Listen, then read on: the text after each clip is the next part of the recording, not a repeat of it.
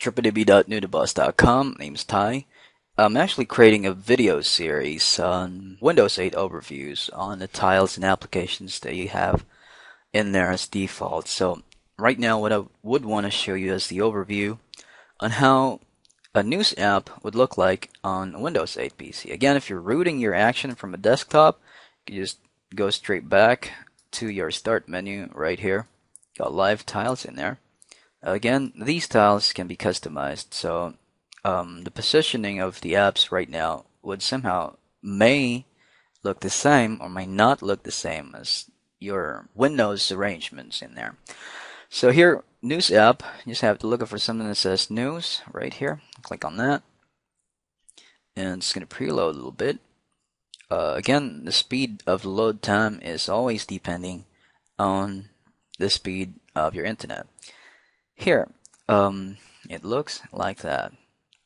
Again, Windows 8 is totally different and totally awesome for me. For some others, the opinion that I'm basically uttering right now is my opinion, so I like it better.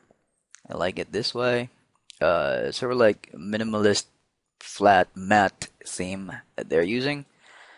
And the orientation of tiles, the orientation sliding from left to right is just perfect.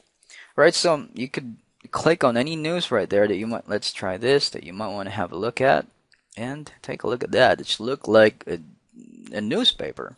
So click back. Let's go back a little bit. Click this. Here. It's going to load. Then you got your news right there. Go back again. And one more. If you're into sports, click on sports right there. And that's about it. Again, your sliders are here.